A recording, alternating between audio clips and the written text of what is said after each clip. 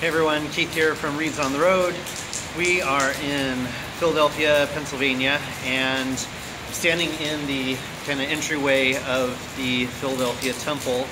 It's currently raining cats and dogs outside, and just wanted to share a few facts about the temple here. It was the 152nd temple dedicated. It was dedicated in September of 2016 by President Eyring. The building is, the exterior is all granite, which is really neat. And it was designed and patterned very much like the other historical buildings in the area. A lot of it was taken from Liberty Hall, so that it would have that feel of the history that goes along with this wonderful city and area that we're standing in.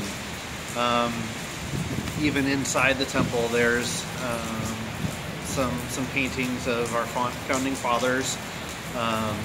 There's a neat mural. It's the original of Joseph and Oliver Cowdery being baptized, just breathtaking. And so we've really enjoyed our time here. We're looking forward to spending some time in the city. Thank you so much for following us on the road, and we'll see you next time.